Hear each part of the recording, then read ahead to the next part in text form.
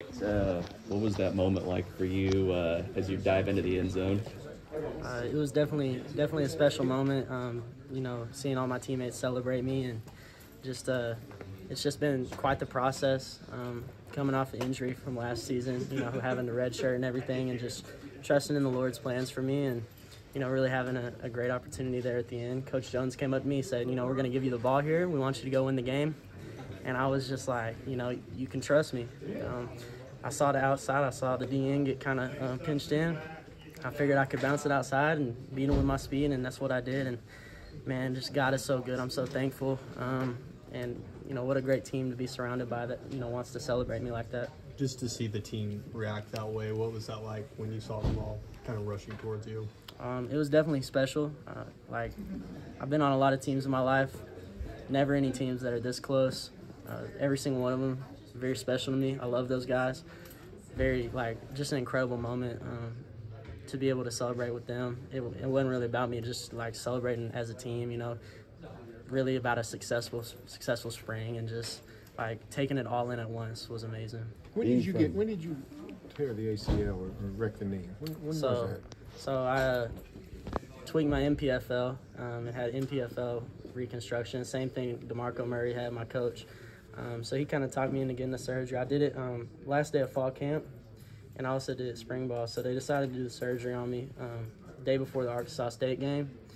And so the rehab for that was pretty difficult, a big grind for sure.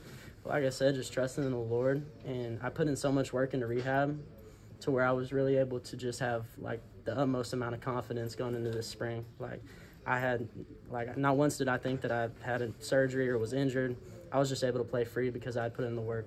And when did you get fully cleared to do whatever? I got fully cleared mid-February, really right on time, maybe a little ahead of schedule. I'm not really sure, but I definitely worked my tail off to get there. So being back for the coaching stations was when I came back with Coach Schmitty, and it was a blessing because that's where everybody gets gritty, gets tough. And I want to be there with my teammates and kind of go through that with them. I don't want to miss out on that and then just be here for spring ball. So being back for that was big for me, and it was kind of my goal since I got hurt in fall camp was to be back for the coaching station. So I'm glad I could. Being from Norman, was that kind of a surreal moment getting into the end zone here at the stadium? It definitely was.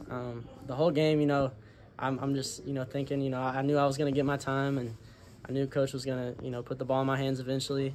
And I really just wanted to prove, a lot of people right. A lot of people believed in me from this town and told me that I could do it. And they were all coming to support me. And the whole game, I'm like, I'm going to make y'all proud whenever I get the ball in my hands.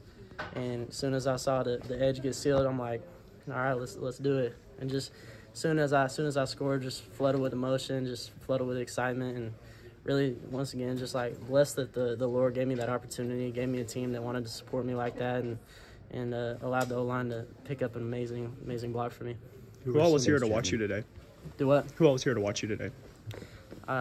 Today I had grandparents, cousins, friends from my high school, really just the whole community. They had all texted me that they were going to come. Family from Ada, from McAllister, all across Oklahoma really just wanted to come support me, and the whole game I just wanted to make them proud, and I was just grateful that I finally had the opportunity to do so. And being underneath the crowd, you mentioned the family and everything, and kind of being around it. Did it live up to the hype that maybe you envisioned at all, or was it kind of different? Or it's crazy. I've been on a lot of big stages, in my life because of wrestling. I've competed on stages in front of people, in front of massive amounts of crowds, but that was something special being out on that field today. I haven't seen, and of course it's going to be way more packed game one. It's going to be 80,000, 85,000 strong. But having all those people there, a bunch of people that believe in the brand, believe in the Sooners, it's so special. Every time you step on that field, it's just I just took it all in when I ran out there. I'm so grateful that I'm just healthy, that I was able to play. Once again, I'm thankful that God put me in that position, and really a surreal moment. But like I said, I've been in the situations before, and I know when the lights come on that I can perform, and that's something that God blessed me with. I'm thankful for him for doing that, and And so I felt pretty good about the end when they wanted to put the ball in my hands. Thank you.